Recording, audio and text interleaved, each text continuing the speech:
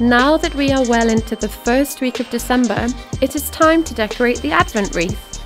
Mrs. Santa has gathered some pine cones. But what is this? She discovers a strange spiral pattern on the pine cones.